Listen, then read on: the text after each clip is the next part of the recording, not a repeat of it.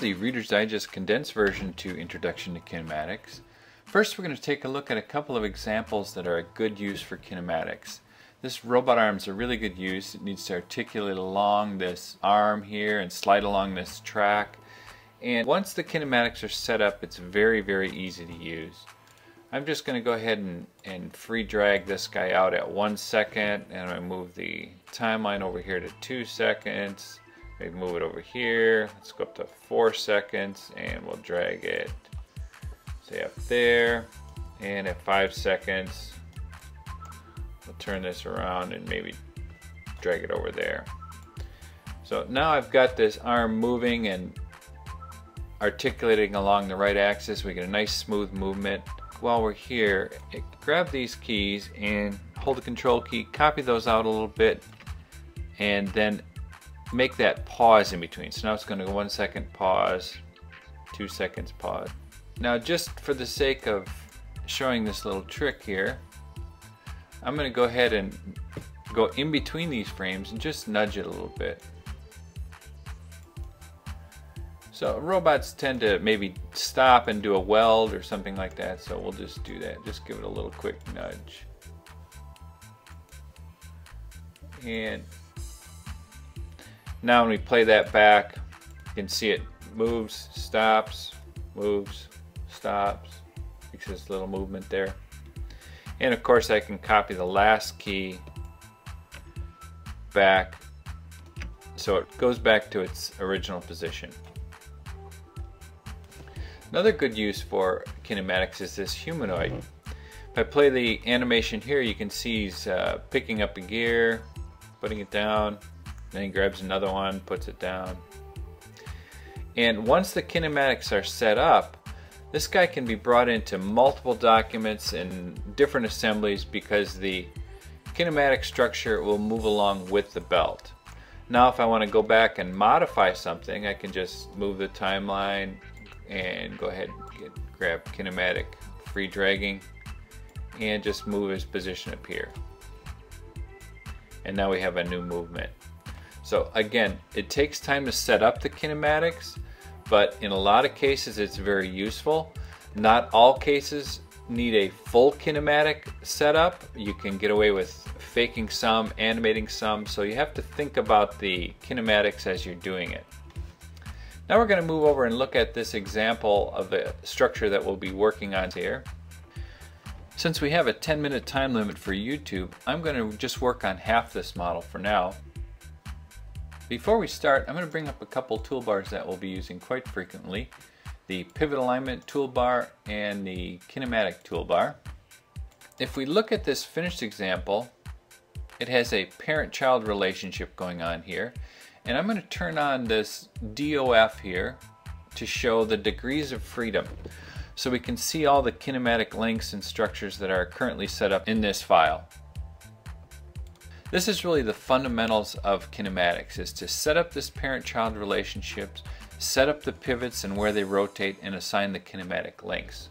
Let's jump over to this blank one, and we'll be doing that in this exercise. Looking at this, we can see there are currently no parent-child relationship set up and there's no kinematic link set up.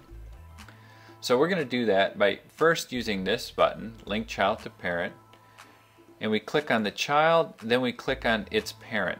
Then we click on this object as a child and click on this object as a parent. Then we're going to click on that as a child and that object as a parent. Lastly, we're going to set this as a child to this as a parent. So now we can see this parent-child relationship set up. The next thing we need to do is set up the pivots. So currently, if I select this object and go to multi-gizmos mode, you can see the pivots are all set up in obscure direction and not necessarily in good locations. So we're going to use this tool over here, Set Pivot on Line or Axis, to drop the pivot on a logical axis. This object is going to move along the y-axis, and we want to have all our parent-child relationships set up so that they go in the same orientation. So for example, if this is Z up, we want everything along the chain to be Z up. So let me just set some of these other pivots here real quick. I'll set this object on the same axis because that kind of makes sense there. This object we'll put right here. And this object we'll set up right here. And lastly, don't forget the parent. It needs to be set up as well. So we're going to drop that right on its axis there. So now we have the parent-child relationship and we have the pivot set up. The next thing to do is assign the kinematic link. So we're going to go over here and assign kinematic link, and the link type in this case will be a linear, and it's along the y-axis. So you can see this is moving along the y-axis. This object is going to be a pivot, so we'll set up a kinematic link of a pivot, and it's moving along the z-axis, which is what we want. This object will also be a pivot on the z-axis. This object is going to be a pivot as well. Now we don't need to set up this object because it's going to be stationary. So that's set up. Let's do a quick test. We can drag this out, drags along that axis.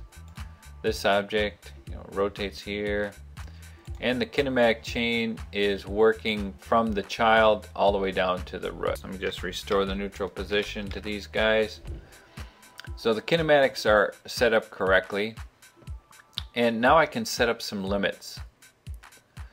So currently this object is not in the middle here, so we need to measure actually from here to here and from here to here, so we could decide how far this object can travel when we set the limits. Or I can just go to the top view here, and I'm going to just drag this down in about the middle of that object and reset the pivot.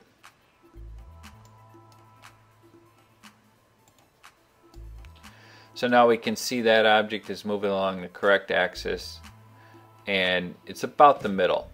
Now if I go down here, we're going to enable limited joints, and we have 150 units in either direction. So that's the full length of this object here. We only need to move it half, so I'm going to turn this to minus 75 plus 75. Now I can see it drags and stops in either direction. Next we're going to set up the limit for this object, and I'll go to the top view so you can see that a little bit better. And if we enable limited joints on this, we see values minus 182 plus 180, full 360 degrees here. We just want this to go maybe 60 degrees in either direction.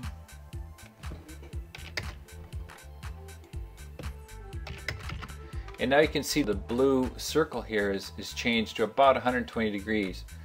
And this x-axis is right in the center. When we use our free dragging again, you can see that it's only going to go up to this limit and this limit before it stops. It won't go anymore.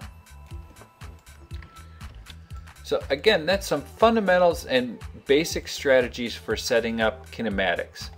In the next episode, we'll continue with this model to show how we can work with the pivots and align the pivots on different axes, and a little bit more advanced topics, as well as how to handle objects when they have multiple parents.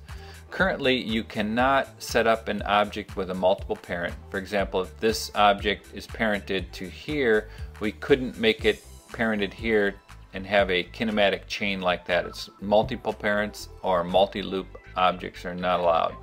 We'll show you how to get through a few different variations of that. So there's your quick introduction to kinematics.